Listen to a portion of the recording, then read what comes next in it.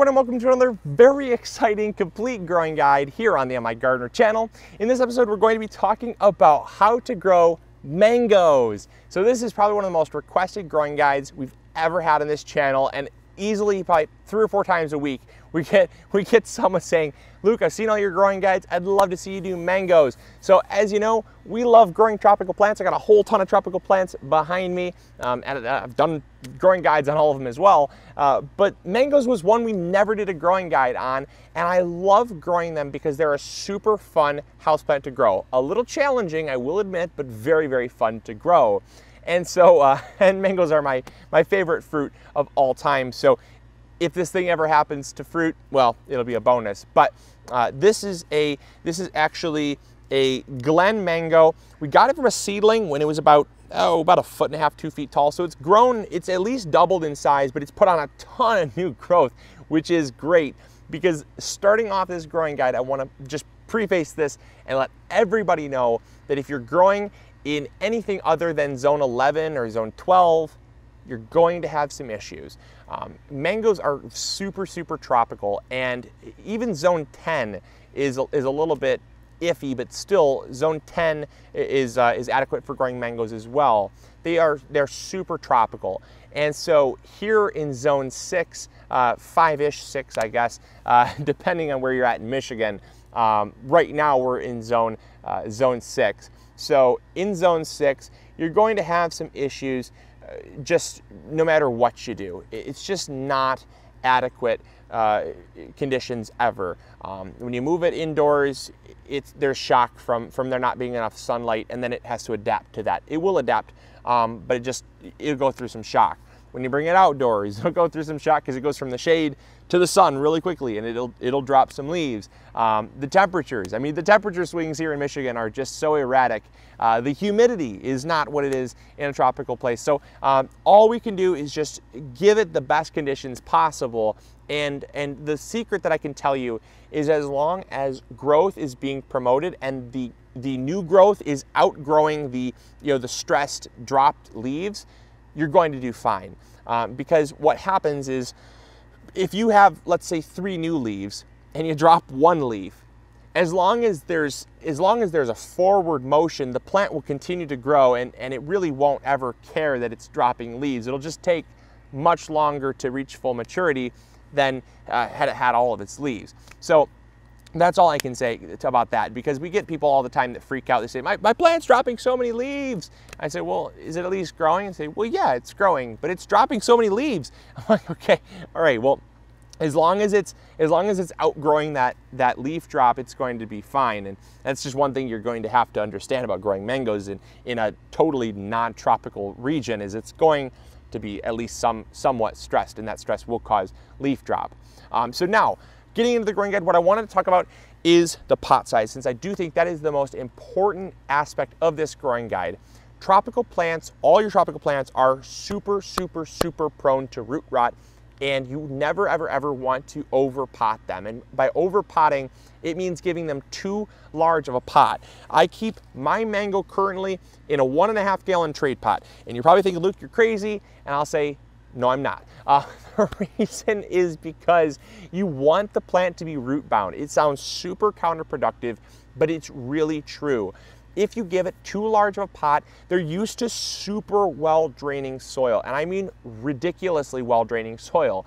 And so if you have any amount of moisture that stays in that soil that shouldn't be there, the plant's gonna let you know. It's gonna drop a ton of leaves, and you might even kill it. So I always err on the side of caution, in the sense that I always underpot rather than overpot. And you'll know, because you can check the bottom of the pot, and when you start to see roots starting to coil around the bottom of the drainage holes, it's time to transplant. So that is the most important thing. The next most important thing is fertilizing. Mangoes are super, super nitrogen hogging. And one of the things that people often do that make a big mistake of is they just don't fertilize enough. And that is one of the biggest reasons, well, I guess second biggest reason why they kill it. First reason is they put it in too big of a pot, and they think, I don't want to transplant it, so I'll just plant it once. Big mistake. The second most common reason why they kill it is they just don't fertilize enough. Mangoes are some of the most heavy nitrogen feeding plants besides probably like avocados. They need a ton of nitrogen. And so when you got your plant growing and it's doing well, the only reason it's going to continue doing well is if you continue to fertilize it. And so when we first put it in our pot, we give it a well-balanced fertilizer. We use Trifecta Plus, as we do with every plant here on the MIgardener channel. But that Trifecta Plus has a well-balanced assortment of nitrogen, phosphorus, potassium, micronutrients, and trace minerals and things like that. But what will happen is the plant will use up the nitrogen much faster than the rest of the stuff. So we will come in and every 2 months, we will supplement with either blood meal or a fish emulsion or Revive RX, any type of basically pure plant available nitrogen and not a whole lot of other stuff, because the phosphorus and potassium, that'll stay in the soil for a while. And we usually refertilize with Trifecta Plus just once a year, because the other nutrients, they take a while to be absorbed. But the nitrogen is the big one that people just don't have enough of. And one way you know you don't have enough is if the leaves start turning yellow and they just seem kind of anemic and not very thick and rigid, and they just kind of are limp. The next thing that you'll notice you're running out of nitrogen is that the growth on top, obviously when it's new, it's small, but it should always be getting larger. Your leaves should never be getting smaller when they're full size. So obviously when they're new growth, they seem small, but you can tell when the growth has stopped, because the growth will turn super dark, shiny green. When they're young, obviously you can see here it's light green, and when they're mature, it's dark green. And so when they turn dark green like that, if they're smaller on top than they are down here, you gotta say, hold on though, I need more nitrogen, because that is slowing down growth. And remember, we need to outgrow that stress. It's a race. It's always chasing you, and you gotta stay one step ahead. So that's the fertilizing component of it. The next thing is sunlight. This plant does not need a whole ton of sun. Giving it full sun is great, but the big but to that is that they are actually what you kind of consider an understory plant. They have, in rainforest, they have big canopies, and then below that, they have the understory. So these plants will do just fine with about 4 to 6 hours of sun. Any less than that's gonna be a problem, but 4 to 6 hours is right in that range of sunlight. So we put them right in our sliding door there when it comes time to bring them indoors, and they get great sun. They get about 6 hours of sun there. Really, any good south-facing window is going to be wonderful. The next thing that you're going to have to know when you're growing mangoes is when it comes to watering. Like I said, watering kind of ties into the soil in the sense that they do not like a whole lot of water. Having them dry out, they're used to arid climates, so having them dry out is important. And so when we have these plants here, we always make sure that before we water, we take our finger, stick it down. If it's damp, if we even feel any remote dampness, about 2 inches down, about to our first knuckle there, don't even think about watering, because it's just going to have too much water there. The next thing is soil type. So when we transplant, having a right soil type also ties into pot size, not having enough, not having all that extra soil to hold on to the moisture. Also watering, don't have too much water, but also the soil type. I always, and folks, when I say always, I never deviate. It is 1 part potting mix, a really good quality potting mix, we use Pro Mix, to 1 part sand. Having that sand is critical. If you don't add the sand, forget about it. You could basically take this and throw it in the compost pile. The sand is what will add your drainage that will help the plant to not have that water standing around its roots. And you just need it in order for the plant to do well.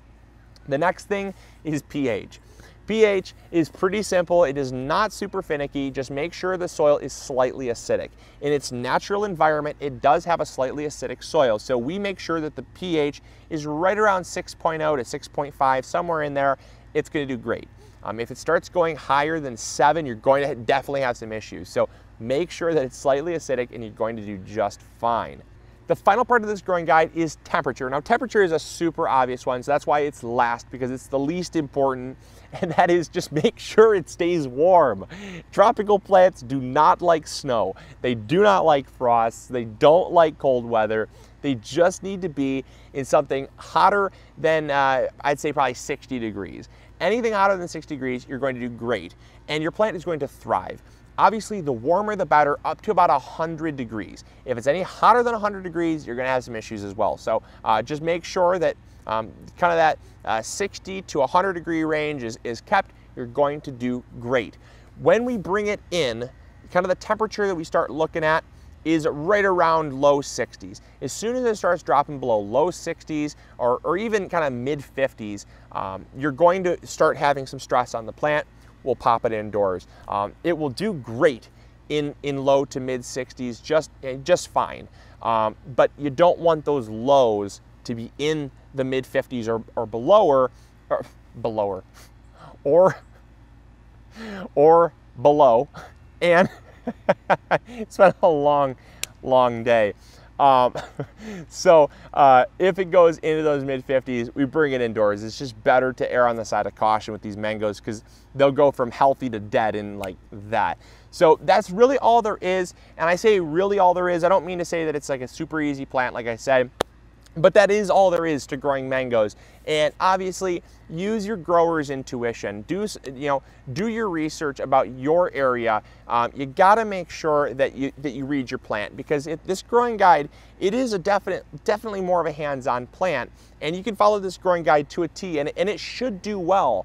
But sometimes you might need to kind of intervene and give it something a little bit better, because maybe something's just not working. So just constantly look at the plant, look at how it's doing, and just remember that the biggest thing is that if it's outgrowing that stress, it's going to be fine. It will be stressed, it just will be. But if it's growing and it's outgrowing the leaf drop, you're gonna be fine. So that's all there is. I know people are gonna ask about pruning. Don't worry, you won't have to prune it for a long time. They are a slower growing plant. This plant put on about 12 inches of growth over the course of this entire year. They grow the fastest when they're young, and they kind of just slow down. This is a grafted mango, so it's grafted to be a semi-dwarf, tops out at about 6.5 to 8 feet. Those are really good for inside. Pruning, really, I mean, just make sure it's manageable to move. You can prune them, but honestly, in my opinion, I got a tree that's going to stay manageable for me. And so obviously I don't want to defoliate, because as I just said, the leaf drop is defoliation enough. And if I come in here and prune, that's like taking away all of that growth that it just put energy into. So I personally don't prune. I would not recommend you prune, but you can if it gets too crazy. So when it gets to that point, send me a message, and I'll let you know if you can go ahead and prune. Just general rule of thumb, just don't touch it, and it'll do fine. So as always, hopefully you enjoyed, hopefully you learned something new. If you did enjoy this growing guide, remember to share with a friend, hit that like button. If you have not yet subscribed, click that subscribe button. We've got a ton of awesome content coming at you every single day of the week, Monday through Friday, and I do hope that you're enjoying it. So as always, this is Luke from the MIgardener channel, reminding you to grow big or go home. We'll catch y'all later. See ya. Bye.